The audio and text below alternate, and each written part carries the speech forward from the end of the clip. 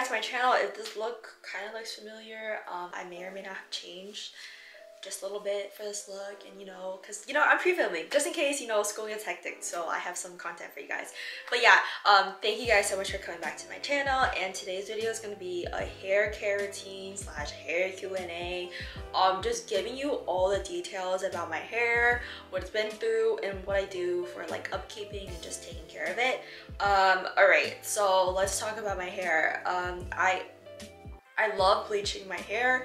Everyone knows this. That is the reason why I finally dyed it back to a darker color. And if you guys are wondering what color I did, it is not black because I have you asking me. It's technically a tone, like just a dark tone. There's no red in it at all because my hairstylist didn't want my hair to get brassy and all that. So it is a 3 to 4, level 3 and 4 mixture, and then yeah, they just mix half and like boom. If you guys didn't know, my hair looked like this before. Insert picture right here. It was just like I would say like a level 8, 9 blonde. It was pretty darn light, and I just had an overall global bleach. I had it at like I would say like a beigey blonde color, and I had shadow roots, so like it was like I think it was like around 1 inch of roots all around, so like when it grew out it wouldn't be problematic. But like I didn't even let it grow out because I'm just so I just like to change my hair color, and that is the reason why I'm saying goodbye to bleach 2021. I've been bleaching my hair for the last, oh my god, almost 3 years, and no, 2 years, 3 years, something like that. And yeah, I'm just done with the maintenance, the upkeep, and I'm just gonna do like dark hair, some contrast highlights and all that stuff, you know what I mean? Like just a little bit more simple, no more global bleaching, because the damage is real. Even though I talk about how my hair is not that damaged, it's not that damaged right now because I cut off most of the fried parts, but it's global bleaching is still very, very damaging. Oh, I forgot to mention that like these, as you can see, you'll see like a little bit of highlights in my hair. It's technically low lights because I was blonde already, so yeah, it's just, they just rinse the color through my hair when they're rinsing out the dye. So yeah, I have some contrasting pieces just so it looks a little bit more dimensional when when I put it up, it doesn't just look like a blob of darkness on my head. Yeah, so pretty much that is what my hair is right now. And in regards to no more bleaching, I think if you don't bleach on top of each other, your hair is fine.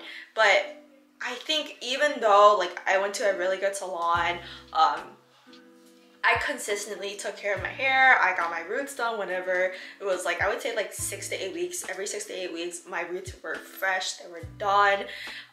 There's still gonna be like a slight overlap of your grow out and like your previous line hair, and that's where like the breakage comes in. And like no matter what you do, I think global bleaching is going to be damaging no matter how good your upkeep is, unless like you're like a level like 9, 10, or like a 9 naturally and you're just like bleaching to like a 10, 11, you're fine, right? But if you're going from a really dark natural color to a light color, it's going to be a lot of maintenance. Your hair is probably gonna break at one point, and yeah, just be aware. My hair honestly didn't have much breakage when I first went blonde. I used to dye my hair like every month. I never bleached it before, but I would always dye like different tones of browns because I don't know, weird. I always do it at home too, so like I'm pretty comfortable doing my own hair, just not when it comes to bleaching. So yeah, I would honestly always like dye my hair like different freaking colors, and then like I don't know, one day I was like, fuck it, I want to be blonde. So I went blonde, and it was really fun. I wanted to go lighter, and I did go lighter at one point. I went to platinum. When I went to platinum, that's like when I didn't realize it was breaking until like I'll show you. I have some breakage still. So like this top layer of my hair is a lot shorter. Like I could pull pieces out than like the rest of my hair because of breakage. And yeah, it got really bad. Like I would say after I went platinum, and then I dyed my hair again like a month, I would say like a month and a half after I went platinum, I dyed it again. I went back to like a light brown color because I was going to California, and just, I don't know. But yeah, I dieted again, and like that's when my hair was really, really fried. So like from like January of like 2020 to like I would say until like June, my hair was just fried. I was just growing it out and just letting it sit during quarantine. But yeah, my hair got really, really fried, and I had to cut everything off again. I gotta start from here, like literally here again, because of how fried my hair was. And yeah, pretty much that is the back of my hair, just damaged. It's been through a lot, and I'm gonna talk about how I do upkeeping now.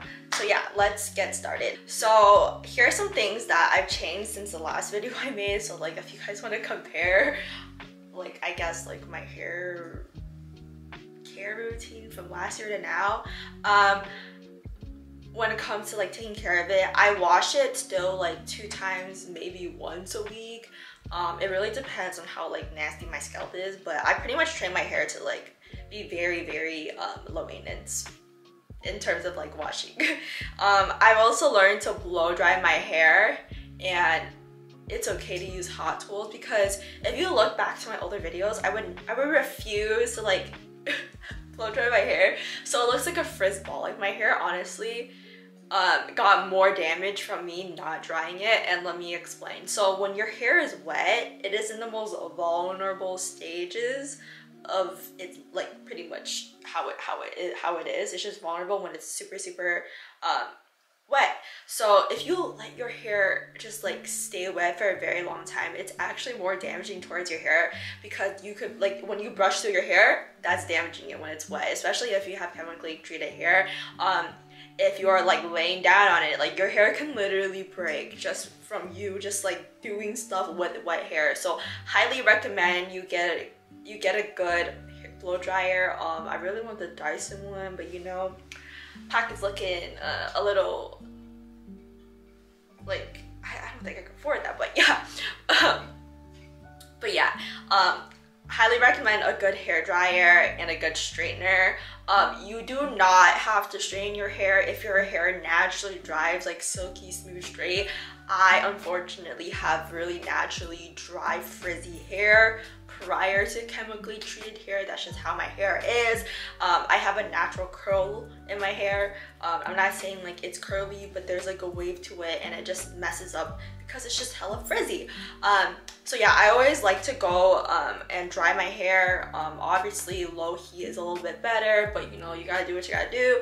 But yeah, I would always go through with I would always dry my hair once I get out of the shower. And now I would always use microfiber towel, dry it off, and then blow dry it. And then I like to run a straightener through my hair, but I realized that like straightening my hair is a lot more damaging than me just curling it. So recently I've been just like, when you go down on the curler, have you seen like those TikToks with like the curling videos? But yeah, I'll probably like insert a video here if I can find one.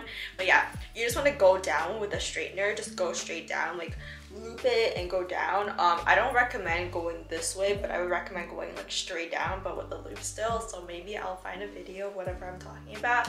But yeah, that's pretty much how I get like that super natural curl like this. I just think it looks better because of how my hair is like cut and styled. So yeah, that's like my preferred style these days. And sometimes I usually like my hair up too, so like it's really, really nice. And in regards to products, I still use the same shampoo.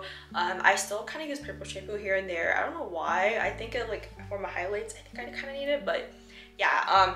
Conditioning treatments are all the same. I haven't changed that. I just been using a lot more Moroccan oil in my hair, so that's great. Also, these products haven't changed, so I'm just gonna list the same products I listed in the previous hair care routine from like a year ago.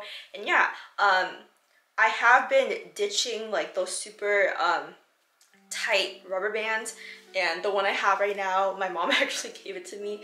It's from Slip.